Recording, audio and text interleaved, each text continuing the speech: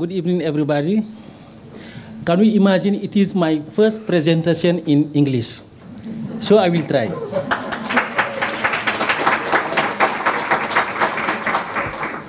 So what I will share today is an experience that in implementing project in UN project in Africa. So I will start at the last sentence. Sustainable development need good and available data plus funding. If you have funding and we don't have good data for to implement project, it's why many projects are lost at the beginning. So the objective of this project is to build a big database that is based on the good and updated data. So the challenge is, our challenge is to build to make available quality and updated data in real time. The importance of the challenge is to correct the socio-economic inequality, like in this picture. Other things is better direct investment funding in a sustainable way. When the good information is known, things can change. Like this picture as shown, this health poster in 2014, after 2 years when the information is known. So the concern about the implementation of the project is the availability of the request equipment and adequate financial resources. The first question that sparked our curiosity is, are there availability and updated database that can be used for the National Development Plan and the SDGs? For that, the project involved a number of stakeholders and experts like governors, state technical services, and civil societies. So the lesson learned is the inclusion of all development stakeholders to ensure that no one is left behind. It's very important for the sustainability of the project. It's very important against the unexpected about the project and the mistake is using regional and developmental data to implement project. The big problem or the big challenge we have in Africa, implementing project on the local level, they use the data from the regional level that they use for to implement project in the local level. And it not shows the reality.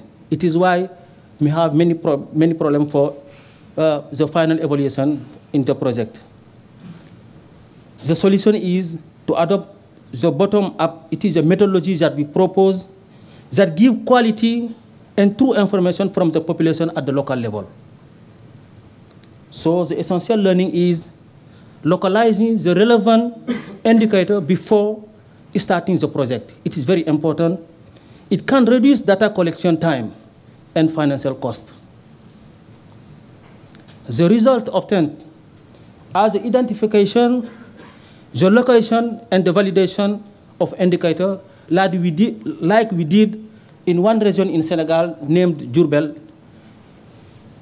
During this session, we collaborate with the Bombay University and all the state technical services. So the other result obtained is the stabilization of the tools. The quantification of our result is the consensus of the methodology that used to implement the project. All technical services accept the methodology. It's very good. It's very important for monitoring the project.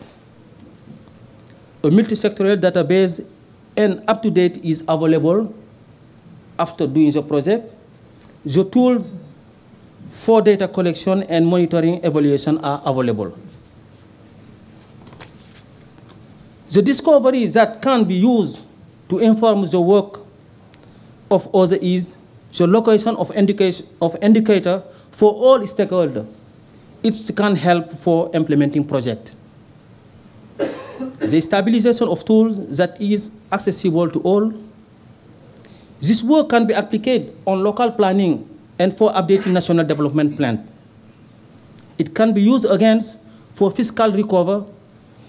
3 months ago, we support one local community to recover their fiscality. It can help sometime to implement some project. So the advance of this knowledge, it can be used by university for research and anybody who work on development project. Sorry for that. I'm sorry. So for the support, we need financial and sometimes technical support, improving tools. What I want to say as final is many projects are implementing in Africa, but are condemned to fail from the outset due to the lack of quality data from the beginning of the project implementation. It's why I will ask the audience or participant to adopt and support the bottom-up methodology for more success in project, because it is the information from the population needs. At the end, to build on this success, we suggest government, NGO, to integrate this methodology into national development plan at lower cost with real-time monitoring and immediate impact. Thank you very much.